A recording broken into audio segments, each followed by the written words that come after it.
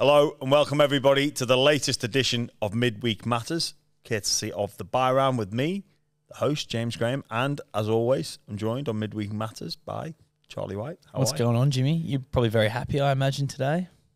I am very happy from the weekend. I've had a bit of a wobble in the week, though. I have heard a rumour about this, actually. Yeah. Well. This is a classic. So I date a redhead. And since dating a redhead, I've started to realise that maybe there is a few things sort of missing in the brain department. And that what you've done enhances my theory further. You've been gingerish, Charlie. Well, I think this deserves some gingerish. And I think that could be the issue, because I've also noticed you're terrible with directions. My missus is also terrible with directions. And this is the kind of thing that my missus would 100% do. Yeah. Yeah, I put diesel in a petrol car. Not only a petrol car, but a petrol-electric car. Yeah, hybrid. Yeah. Yeah. I was blowing up at the car thinking that it was something to do with the I was like, why, what, like, electrics, like, oh. And then I've realised it's not the electrics, it's me. I put diesel in this. But how long have you had this car for? Oh, over a year. Over a year. I think maybe 2 years. The diesel is like always to the side as well. The unleaded petrols, Charlie, you know, this is... You're relaying information that I'm already aware of, mate. Had you had a big day? You had a bit on? No, you know what? I was cruising to Belmore for the season launch. I had loads of time. I thought, and you know what? Normally, I'm the type of guy that runs on fresh air. You know, like, you know when it goes to, like, so you've got the petrol gauge and it's like, oh, I think I had like 60 Ks. Yeah. Normally, I'm a guy that'll go like 10. I'm a zero guy. And then, like, even flirt with the how long can I get it on zero for? Because we all know they leave you plenty in the tank. Hamish and Andy did the test, and they got 100 kilometres on zero. Like, it's all BS. And you're telling me that now. Yeah. Like, see, yeah, I thought, you know what? I've got a bit of a, like, I had some things on today, and I thought, oh, you know what? I'll fill up now. And I put diesel in there. I reckon this has all come about because you probably had maybe a 3-day bender after St Helens won the World Club Challenge. And you weren't focused, were you? Maybe. Yeah. I did have a few on Thursday as well. Thursday, okay, yeah. You know? Met up with the chairman. Oh, he's sticking around. Oh, no, I meant the Thursday before. Oh, right. It's not even Thursday. Yeah. There you go. If I said that, ginger brain. Yeah. Oh, yeah. See? Fair enough. Maybe she's rubbing off on you. Yeah, true. Or maybe you're rubbing off on me. You know? Maybe. But it was an amazing win. And the scenes of you celebrating with your vodka orange in one hand, cuddles on the sideline. Mate. There's also someone got I think it was on our Instagram, the side-on shot of you, like, you almost, like, you when the full-time siren goes, just disbelief. No. Because at first, right, when Cleary kicks the goal and then there was a little bit of play, full-time, I thought, no, they're not going to say a draw. But then I thought I heard the announcer say extra time. Didn't hear the golden point. Right. Okay. So, obviously, you know, I thought it should have been a penalty for accidental offside. I was like, oh, do you take the 2 or not? And then I was like, oh, anyway, got the scrum, good, great attacking scrum, like, put on a play. And I was kind of like, well, they're being a bit conservative here, aren't they? And then seen Lewis Dodd set up for the field goal. And I'm like, going early. And then he's kicked it. And then the bench were all running on, and I'm kind of like, what do they get back? Get back. And then, like, the pennies dropped, and I'm just like, oh, like, they've won. They've won it. And, yeah, I got a lot of friends, not just in that team, but that club. I'm from that town, so I know what it meant to them. And, like, I'm still a part of that club. I was a fan since I was a little boy. And yeah, I guess that when you support a club and you watch them in big games that, you know, there's an element of evenness. But we're coming over to here, everything was against St Helens. It really was. Everything was against them. Not many people gave them a hope. They were like $6 outsiders in a 2-horse race. Yeah. That's massive. In a game like rugby league, where, you know, generally the favourites win. Penrith's record at home.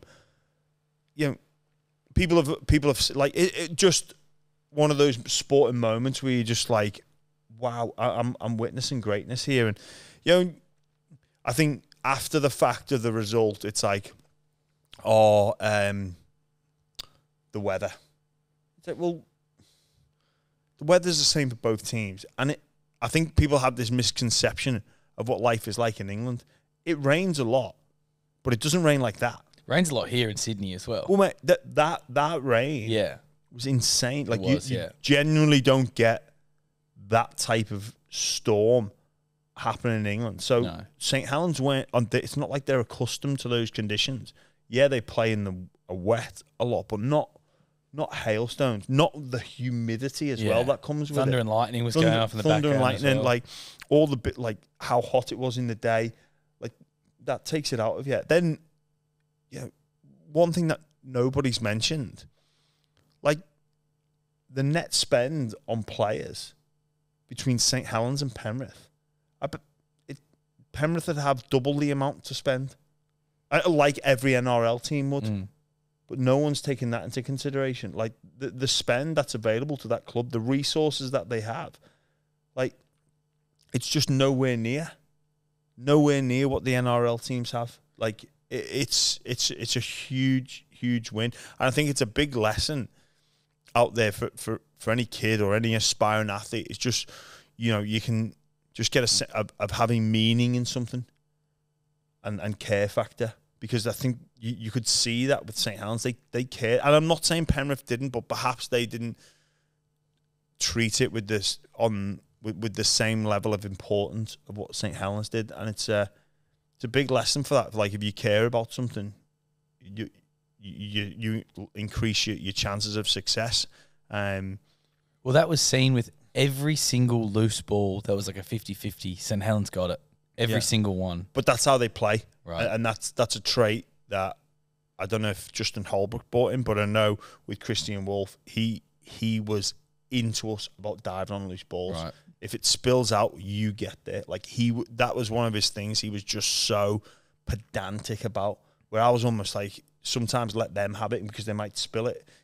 Nah, just dive on that loose ball. So that's a trait that's carried on. And, you know, even that, again, like, you look at Paul Wellens, this is like, well, if you count the Dragons game, it's his second game in charge. He had a little trial over in England, but like to come over and win, like they've been here for what, 2 weeks, 3 weeks. The numbers of first grade, like I saw the stats for him. He's played 530 first grade games as well. Oh, that's Paul Wellens. Did Paul Wellens play? Yeah, he's played 520, and then James Roby's played 490 or something like that. It's like, no, I think that was the other way around. Yeah. Apologies. Yeah, sorry. Yeah. The like between the two of them, they've got over 1,000 first grade games. Like, and I think one of the things I looked at the game, like there's some what look like little moments, but they're big moments. So I rate Moses Leota as one of the toughest players in the competition. I remember saying last year, he's the only person I've ever seen rock Latrell Mitchell. Matty Lees, who would be 105, 106 kilos, 24, 25, takes him on in the first tackle. Like, that takes balls to do big that. Moment. And he gave him the push as well. That for me set the tone that Saints were there to play. The conditions and the ball comes loose, but how many front rowers in this competition go head to head with Moses Leota and come out on top? Not many. I love watching that man play over here, playing for Penrith. Love what he brings to our game. But Saints, from the get-go, went after him. And then you look at the defence on an edge as well from St Helens, that up and in, where they really sort of, I think they shut down a lot of shifts, and the scramble, the Wellesby try save on Cleary. Like what a moment that is. Like what a moment. It was amazing. Like unbelievable he even got it. Nathan Cleary scores that try. Yeah. 99 out of 100 times. Like a lot of people look at Wellesby's, attack, which it is top level, but those are the types of plays that all the top fullbacks do. That they get some raps for it, but nowhere near what they deserve. All the top fullbacks are brilliant defensively, and that's what he was. And with the ball in hand, I know he made that error. He's only human, but with the ball in hand, he was sensational. I think he is the best exponent of picking off short sides in the game. We saw him do it with England, and I know I was speaking to him one-on-one in the build-up, and he was like, I think we can get them again, because he looked at that. Those edges for Penrith, there was a few lads who were involved, and he looks at the tape in the Samoan team, and he's like, man, I reckon I've got a shot here. And I think he works those short side. Lomax as well, sweeps around late. They're really good exponents of any short side weaknesses, and I think it could be a bit of a blueprint for the rest of the competition over here in the NRL, that you struggle to break this Penrith team down. They're very aggressive up and in defence on their shifts, followed by look to pick off some short sides. And you talk about that error. Obviously, what you're referring to is towards the end of the game, bomb goes up, Jack Wellesby drops it, and then Brian To'o scores the try. They level up the game. It goes to go on point. That would have been such a cruel way for not only St Helens to lose, but also Jack Wellesby when he'd played the game of his life, clear man of the match. That would have just been so unfair. It would, and sometimes in sport you don't get what you deserve, Charlie. That's a sad reality of sport. And I think in reflection, it'd be hard to speak to anyone that would say, I don't think Saints deserve to win. I thought they were the better team. Yeah. But this is what champions teams do, like Penrith are. They're a champion team. They may not have played well, but they find a way to get themselves back into the contest.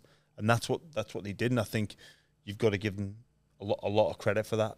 The first game really together in a long time.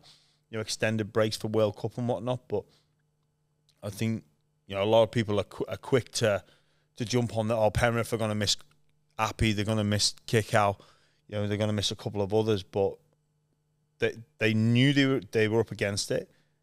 They had, like I say, first run out and all that. But I think what people don't say is they found a way to get back in. 12-0 down, not really looking like they were in the game. Could have run away from them, but they're a champion team. They stayed in the fight. They find a way. On another day, they get a win that perhaps they don't deserve, but that's what champion teams do. Is this St Helens team the greatest ever English team? Oh, look, I think the only other team that could rival it is I don't know about all the teams throughout history, but I'm just thinking, like, in the modern era, yes, those Wigan teams of the 80s, they were pretty special, and in the early 90s, like they were professional before anybody else, so they were far and above. They had some of the game's greatest ever British players play for them. St Helens, I was part of the 2016, which people back in St Helens, they'd argue about whether they rivaled the 1966 team, but again, we never saw it. But that St Helens team, we went on to win a World Cup challenge against the Brisbane Broncos, and then you see this St Helens team now, which again I was a small part of, but to win 4 in a row, but which is obviously a ridiculous achievement. But then they've capped it off, and I think with that result, it's the best team of the Super League era. Some of those Leeds teams, they've done really well, and like the St Helens team of 06. But yeah, this team now will go down in history. They came here, no one really gave them a chance, and they go home as winners. And I am so happy and so proud for the team, the players, the club, the town, They did, and for Super League in general, because a lot of people don't seem to give it the respect I think it deserves. And one of the things as well that I've been meaning to say is, like, when people talk about Super League, they see it over here as like, oh, it's an attacking competition. Like, oh, he'll do well in Super League because he's really good in attack. Well, St Helens won through their defense. They won through their defense. So, yeah, I'm really pleased for them. They're going for their 5th in a row. And I hope this doesn't take too much out of them, because, it's been like they sacrificed so much to come here and put it all on the line. They've really damaged their chance of domestic success, but they go back there as winners, and this will be not a confidence boost, but installs that belief that we can beat anyone because we have. Well, I don't think anyone would argue with you that they're the greatest team in Super League history, but let's move on to NRL now. Mitch Moses is staying with Parramatta.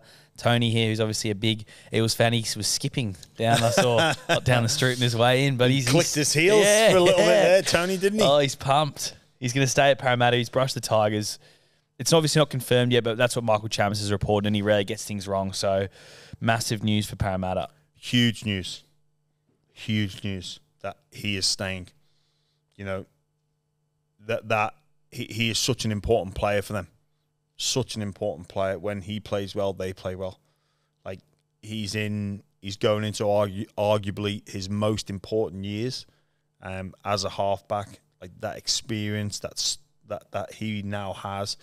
He's been to a grand final. He wants to do more of that, and it's a huge shot in the arm for the Parramatta Eels to have him commit to the next 4 years. And when people look at Parramatta and say, "Oh, the window's closing because Marnie's gone," and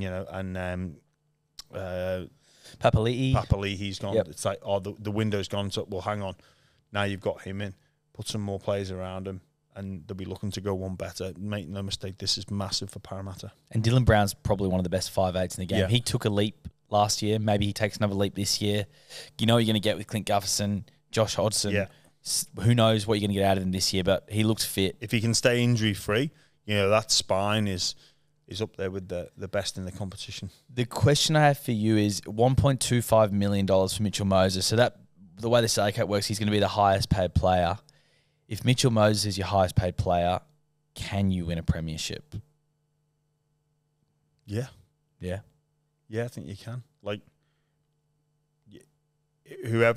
whichever team wins a premiership, it'll be either the 7 or the 1 will be the highest paid player. So, yeah. We're actually going to talk about Parramatta and their premiership chances in the season preview, so we can go a bit more in depth there. But the off-season dramas sort of carry on. We jinxed it a couple weeks ago, but now the Dragons, after the Mudgee loss. Whoa. We jinxed it? Yeah. Was it you? It was just me, wasn't it? Just you jinxed it. Again, I'm sorry. I'm sorry to the NRL. Yeah. I've let who did I let down last time? The Rabbitohs and Jack White and Latrell Mitchell. I've also let down the Dragons. You're letting the game down. To be fair, it's the exact same thing as well, isn't it? Well, a couple of guys wrestling. It was going to be my fart in a tornado. This is? Yeah. Yeah. Yeah. I think that's fair enough. Like, yep. Some people go out, they go back to the hotel, they have a disagreement. Like, breaking up. Jeez. Like, I guess the concern is they had a really crap performance, 6 a.m. in the morning. So they're obviously still going at 6 a.m.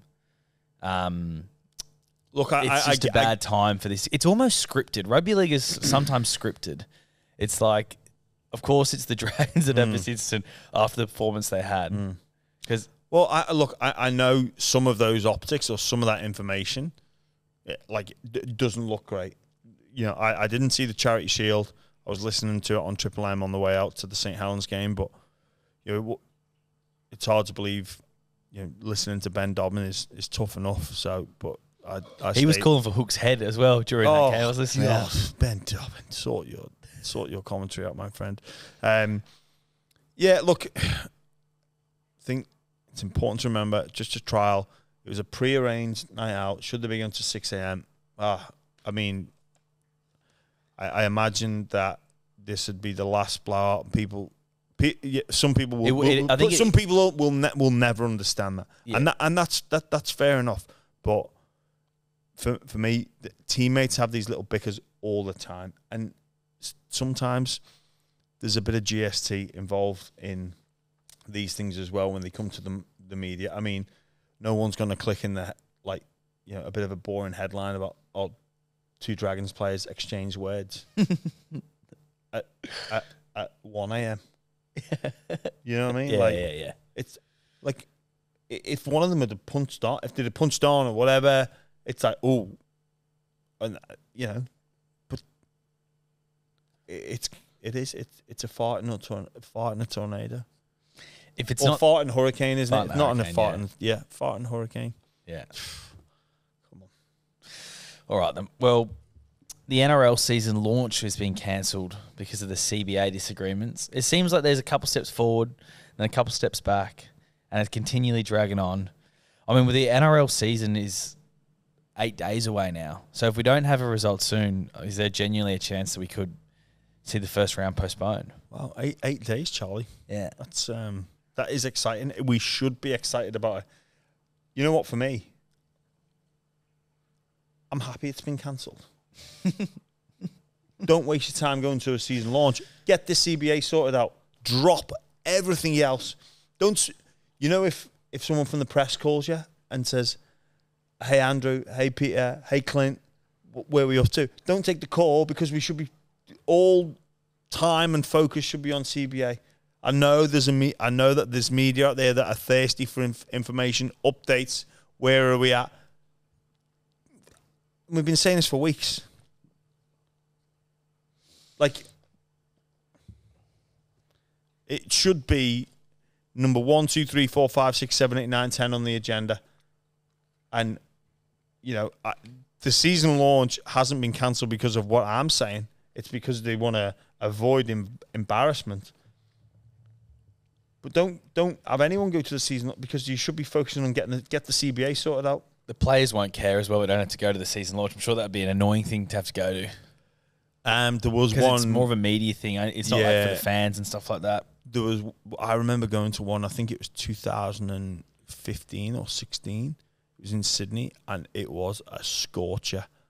And some people, and it was ridiculously hot in this marquee, and they just had these fans going, and when some people just can't read the room, and a sponsor got up and started talking, but just kept to the script,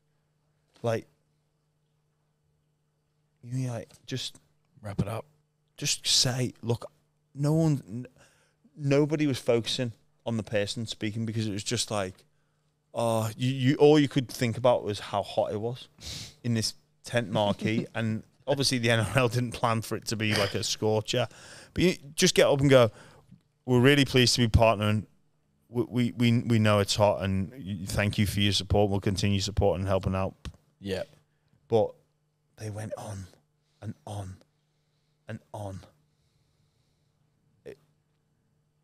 It's kind of you kind of get a bit disillusional, and it was ridiculously hot. I think 14 or 15. If there's any players out there or people out there that went to that one, it was down in, I think, Hyde Park in Sydney. It was great experience. But no, I don't think I think the players supporting the game, launching the game. Obviously, they realise that there's an importance to this, but it's probably not it's probably not something that they look forward to doing, but it's something that they value as an important thing. But I don't think anyone will be losing too much sleep. Well, 8 days to go. Let's get it sorted so we can see round one. Yes, come on. Parramatta versus Storm kick off the season as well. That's going to be a good one. really hope it doesn't come to industrial action. Some disappointing news for Penrith fans. Taylor May's done his ACL. He's out for the season, which is another massive loss. I know we talk about their production line. They probably do have someone come in. The guy was fullback for Fiji, the World Cup, Taruva. Yeah, he was good. He's probably going to slot in on that wing. Although I saw some other report that they've just put Jesse McLean in their top 30 squad, and he might get that wing spot. But it is a massive loss. Yeah, Taylor May. yeah, he was he's been outstanding. Yeah. And obviously Charlie Staines has moved on as well, who would have been the natural replacement last season. But yeah, look, Penrith have lost a couple. And we spoke. Well, actually, sorry, we didn't speak. You spoke the other week about how you looked at Penrith's ACLs versus a team like the Roosters. Yeah, they haven't had one in 5 years. Well, Charlie, they hadn't until you opened your mouth. But no, in all seriousness, mate, it's big. It's a significant loss, but one that I think the Panthers will be able to manage. It is just stacking up a little bit though now, the players they've lost. So it is, but and if there's a team that's able to handle it, it'll be Penrith, and they've still got, the best number 7 and the best player in the competition in Cleary. Yeah. And he's backed up with his little mate Luai, who's up there with the best 5'8" as well. So, and tremendous forward pack, lots of strike out wide. Dylan Edwards is amazing. They missed him massively. Yeah, they're going to be tough to beat, mate. They're going to be tough to beat. All right, well, let's preview some of these clubs. Then we're going to do the Eels, the Cowboys, the Manly Seagulls, and the Storm today. We'll start with Parramatta. We spoke obviously about Mitchell Moses staying with them, but they've lost Reid Marnie, they've lost Papali'i, they've lost Niokore, they've lost Ray Stone. Josh Hodgson's come in, and Jermaine Hopgood looks like a good signing from Penrith. Are they contenders this year? Yeah, I think they are. No doubt last year would have hurt them, being involved in that grand final. I think that should be, I can only assume that that's the big motivator for them. The Hodgson comes in, he's got grand final experience as well.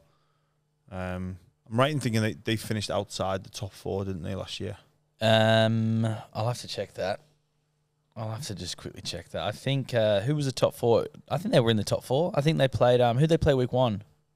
Penrith. They lost. They came fourth. Sorry, they came fourth, didn't they? Yeah, losing that. Yeah, fourth. Yeah, fourth. Look, I think. Yeah, it's a tough one, Parramatta this year. Well, I mean, they made the grand final. Penrith have come back to the field slightly. I mean, it's just gonna come down to attitude for them. I say this with a lot about a lot of teams, but it'll come down to attitude, and are they okay with what happened last year, or do they have they got that hunger now to go out there and go one better? I think the sign, had Moses gone the other way, yeah, it would have been a struggle. But I think that's a huge boost for everyone there. And also, I think if you're Brad Arthur, you go, hey boys, we got to the grand final last year. We didn't play our best, but now no one's given us a chance again. Like, play on that narrative a little bit, The world doesn't think you're all that good. I think, personally, I think they'll struggle to make the top 4. Okay. Which I think they need if they're going to win it. Is that just because some of the personnel they've lost, you think? No. Just I think they overachieved last year. No, I don't think so at all. I just think that there's some teams there that some other teams will fill that top 4, and unfortunately Parramatta will be one that will fall out. Well, Madison missing the first few weeks doesn't help them as well, because he took Stampy the elephant, didn't he? Yeah, he took the elephant. Whereabouts in the top 8 then do you see them falling? Not sure exactly. Bottom half of the top 8. Okay, yeah. If anyone. Do you reckon there's a chance then? If you're saying that, do you reckon there's a chance they miss the 8? Well, I mean, it's possible. Not it's possible. Like, everything's possible. I mean, do you think they could miss the 8? Because some of the teams have improved. Mate, you know what? Anyone that is like tracking what I say about these reviews would be like, Yeah, you mate, say it's there's pathetic. like 14 teams in the top 8. Pathetic. No one's in the bottom. No wooden spoon this year. It's pathetic. You get paid to have your opinion on the game. I know. I do. Do you know what? Next week you're gonna have to do a top 8. Am I? Yeah. Why don't you know what though? It's just a load of bollocks, isn't it? Because no one checks it at the end of the season. No one checks it. There's no consequence for being right or being wrong. Well, actually, no. There's no consequence for being wrong. Like, everyone got the Cowboys wrong last year, and it's like, well, we got it wrong. But then it's like, hey, I told you. Like, but Parramatta fans probably want to know how you think they're going to go, mate. We spoke about Chat GPT. If Chat GPT can't answer who's going to win the comp, neither can James Graham, and neither can anyone else. Maybe this is the time to say all the experts are talking bollocks. Yeah. They don't know, because the season, you can make an educated guess. Like, I think the Roosters will likely win the comp. I think they'll do really well. But you know what? It's just, and don't read too much into your predictions from media personnel. Like, it is just. Well, we got 3 clubs to go. So the Cowboys, they signed James Tarmow, and they've lost the hammer.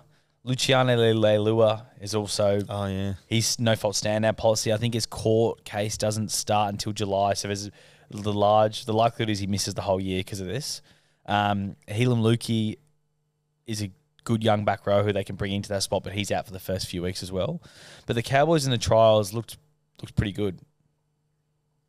They looked really good last year. Yeah. It's a funny one, isn't it? It's a team that a lot of the clubs that didn't do so well last year are trying to emulate. We can be the Cowboys of 2022. Yeah, and a lot of people have the Cowboys as one of the teams that could fall out of the top 8 this year. Yeah, well, I think they're a bit of an easy target, aren't they? Yeah.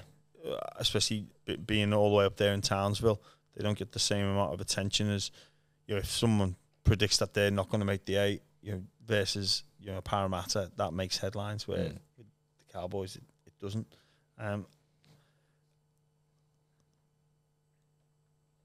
Again, what do you want me to say? It's top 8. Everyone's in there. But I'm full of hope and full of optimism. That's why we keep strapping ourselves in, because at this point, everyone is looking great. Everyone's had the best pre-season. Everyone's trained the house down. Some have looked great in trials. Some have looked dreadful. But it's why we love the sport. We keep going back to that unpredictability. I need to come up with a table and tell you who my top 8 is. Well, to be fair, I actually reckon the Cowboys are going to be really good this year. Really good. Like Scott Drinkwater, he made that fullback spot his own last year. All that spine's settled. Tommy Dearden's going to take another leap.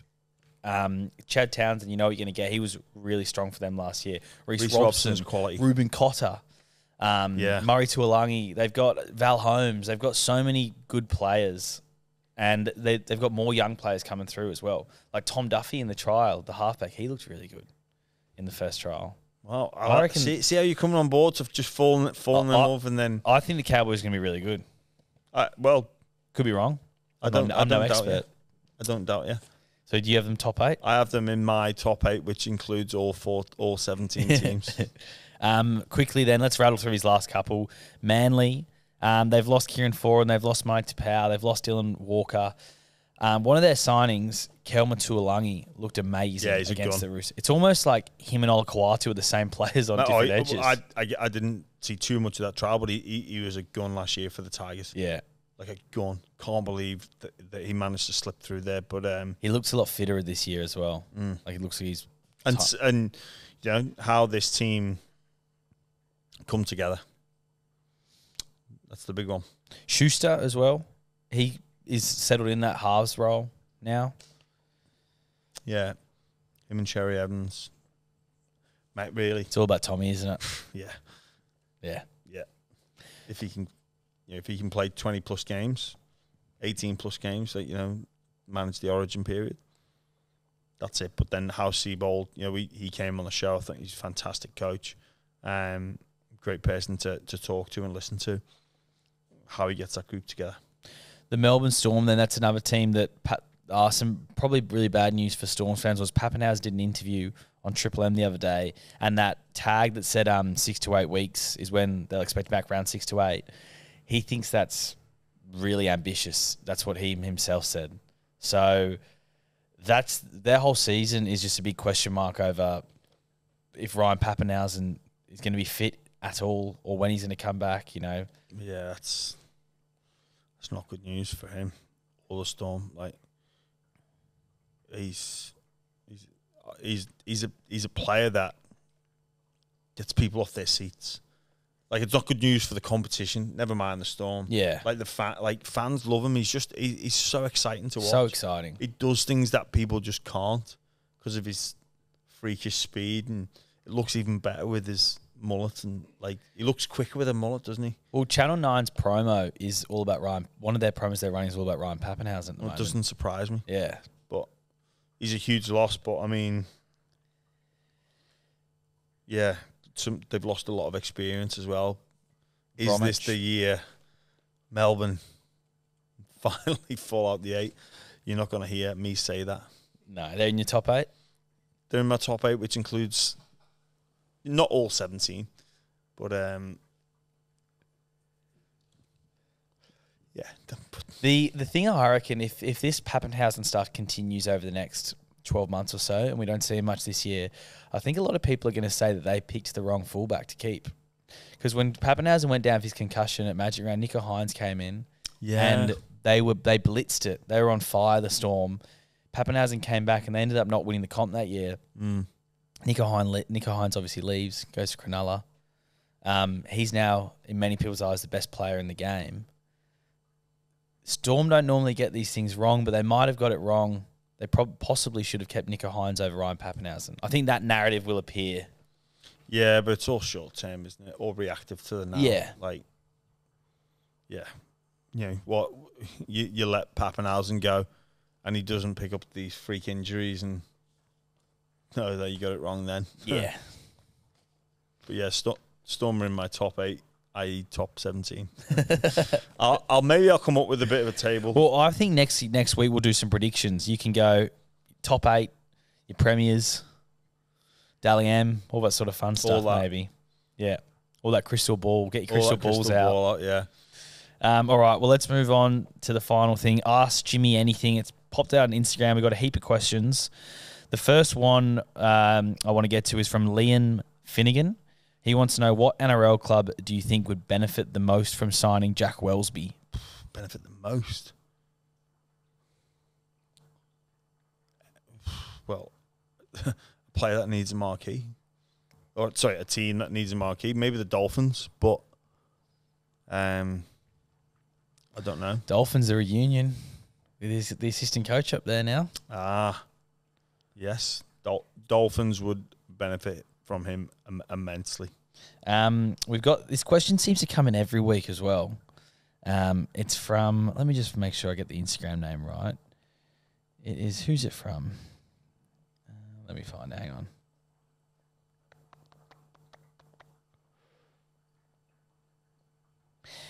This question seems to come in every week.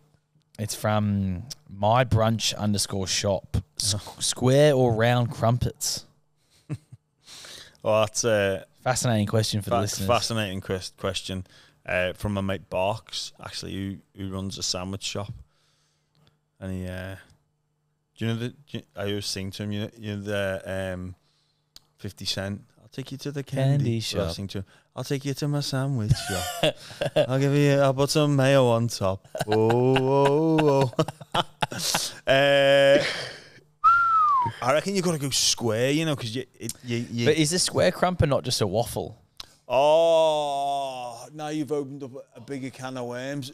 Because you know what? I was at someone's house the other week, and they're like, do you want a pikelet? And I don't think you need a name for a pikelet. I think it's a small crumpet, a thin crumpet. Yeah, it is. I don't think a pikelet needs to be differentiated to the crumpet.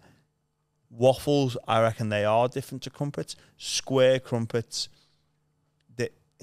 I like the square. They're more I was going to say more symmetrical than a circle, wasn't I? I think you get more of a. I think with the square ones, you get more surface area. Yeah, so easier to spread. Is that what you're thinking? No. I think you get more. Yeah. I think, pound for pound, square crumpets all over them. Fair enough. Well, Rourke Armstrong. This is more of a serious question, actually. He wants to know, he said, obviously, the NRL's doing a lot for concussion, but is there enough being done for the average bloke in his local comp who's played a few hundred first-grade games? No, there probably isn't. And I think as there is a culture shift around concussion, we'll see that, unfortunately, it will have to trickle down to those lower grade comps. I think what a concussion is, it's so hard to be definitive about, and the best form of diagnosis is honesty. And I think that's what we need to, that message needs to get across, especially into the community game, because they don't have doctors there, they don't have spotters there. They just are, and probably similar to, NRL players when they're playing a game, but especially when they're at training. Like, these can happen, but unless you, put your hand up and say, I've been, I got stung there. I feel like I've had a concussion. The best form of diagnosis is honesty. Is the player coming forward and saying, yeah, I feel like I was concussed there. That's across the game in a multitude of sports. It's got to be honesty, and I think that we are moving forward with this. Some great steps, but there has to be a culture of honesty and treating it seriously. That's the best way to help tackle it, and the easiest solution. Yeah, there's some other things that we can do, but I feel that's the best way to help the community level. Finally then, Payzeus115 wants to know, what can the NRL do to increase spectator numbers at live games? Oh, look, I guess we're getting into that whole that debate around the suburban grounds versus the bigger grounds. Look, show what it's like. Embrace the atmosphere. So at that Penrith game on Saturday, wasn't a full house, but it's a fit. I've played at Penrith, and the atmosphere can be good. They get that all the time, which as an opposition player, like, shut up. But St Helens fans were singing, getting behind their team. I don't know whether this is because the first time in a while Penrith have been in a game, especially at home, where the Penrith fans started to fire up and they got to get behind their team, and you could sense there was atmosphere there. One of the arguments was, "Oh, why didn't you watch the game? Why did you go to the game? For the atmosphere?"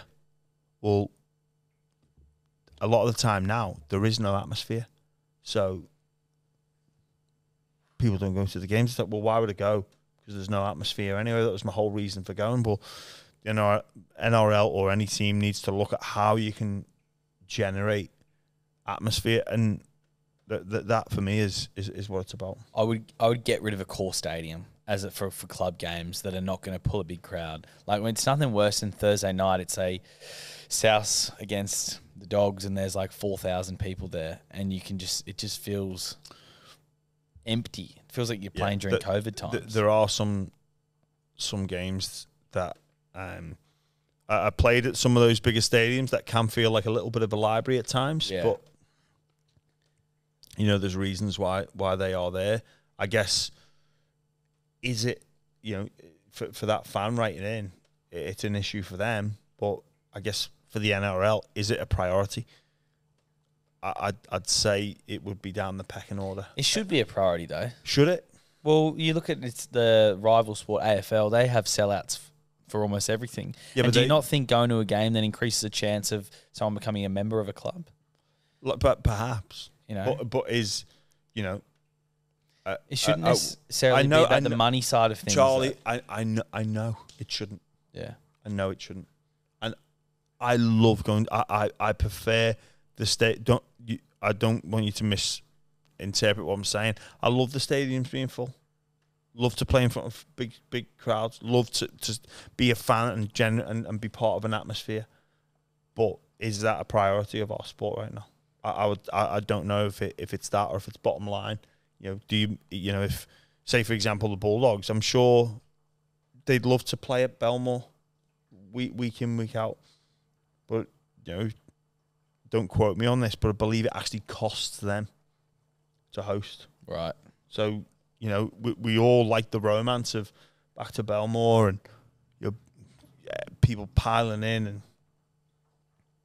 But does it hurt the bottom line? And is sport become too much of a business now where the bottom line is the be all and end all, and you have to, the price you pay for that is we move the games out to the bigger stadiums. Well, we'll have to maybe work that out another time because we've probably got to wrap it up now, I reckon. Let's wrap it up and look forward to my top 17 next week. Thanks, as always, everybody, for joining us on the Buy Round. Catch us next week. And I think next week we've got the big one starting as well. Is it next week? We do, yeah. Brandon Smith on Tuesday. Yeah. For Ask Me Anything. Yeah. Should have been when's the show. People keep asking me when's it starting. Feb 28. Like, what's this show?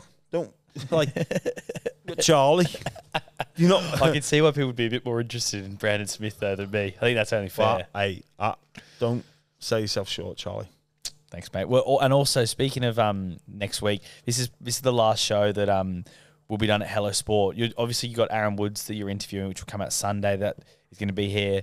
But just a massive thank you to Tom, Tobler, Eddie for having us here. Who knows where the Byron would even be at if it wasn't for Hello Sport. Yeah, no, it's very much appreciated to all the podcast families, really. The Hello Sport boys have been fantastic for us. Bloke in a Bar as well. Bloke in a Bar have been fantastic for us. And I think it's that let's help each other. Let's help each other grow this space. And, very grateful. And, if the favour ever needs to be returned, if there's a leak in the roof or anything like that, you can always come on down to our place and, get involved. But no, it's been a real help for us, and it won't be forgotten, and we're very grateful for them. So, thank you to the Hello Sport team and the Bloke in a Bar team as well. Let's wrap it up. Hey, Charlie, enjoyed the last week of football freedom.